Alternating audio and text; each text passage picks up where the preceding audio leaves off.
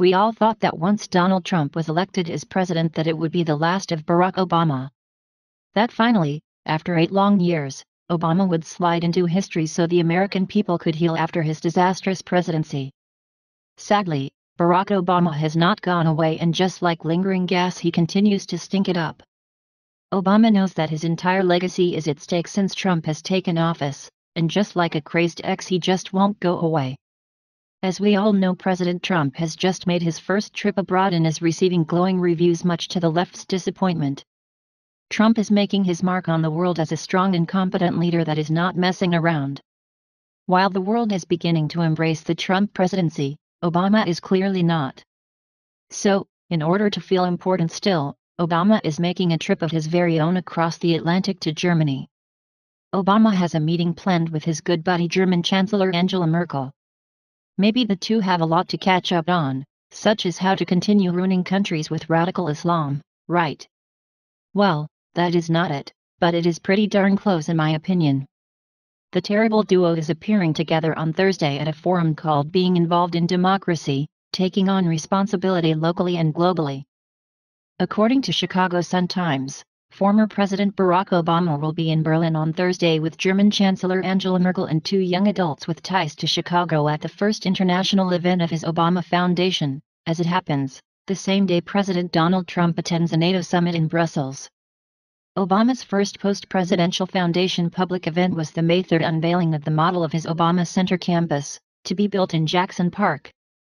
The complex is projected to open in 2022. And Obama has been making the point that his foundation is developing programs and events and is not waiting for the buildings to be constructed to get started. Empowering young leaders in various walks of life, not just politics or government, will be a central part of the Obama Foundation mission.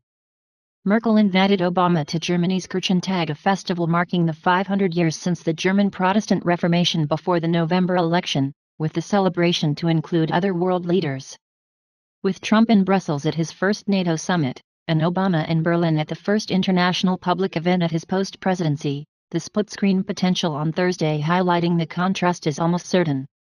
On Thursday, Obama and Merkel will focus on civic engagement with 2 men and 2 women all in their 20s outdoors, at Berlin's famed Brandenburg Gate, with the foundation co-hosting the conversation titled, Being Involved in Democracy, Taking on Responsibility Locally and Globally.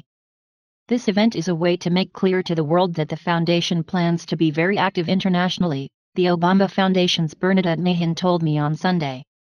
And by bringing in the 4 young people, we really were trying to signal that the priority initially for the President and Mrs. Obama is to really try to get young people involved and give them a voice and make them feel they are going to be a focus of the work the foundation is doing, Mahin said. A statement on the event's website by Bishop Heinrich Bedford Strong reads, President Barack Obama's attending the Kirchentag in Berlin, which will ring in the Reformation summer, underlines the international character of our 500th anniversary celebrations. The churches form a global civil society network of over 2 billion Christians. Together, as people of faith, we live from the firm hope for a better world. Anyone who is pious also has to be politically minded. I am looking forward to enthusiastic debates during the Reformation Summer 2017.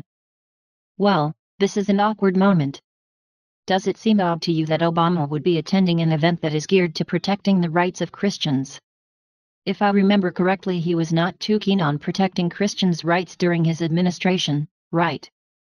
It is obvious that Obama still has his panties in a wad. You know he must be fuming that the American people did not take his glowing recommendation of Hillary Clinton. Obama is so arrogant that he and Hillary thought for sure we would all vote for her just because of that. So, instead of Obama stepping aside and allowing Trump to do what he needs to, Obama is acting like a petulant child. Hopefully, Obama will get tired of trying to one-up Trump and fade away into history. But, considering his nature, I highly doubt that will happen. Share if you are sick and tired of Barack Obama. Please do not forget to subscribe and like and comment because we want to hear your voice, and thank you for watching.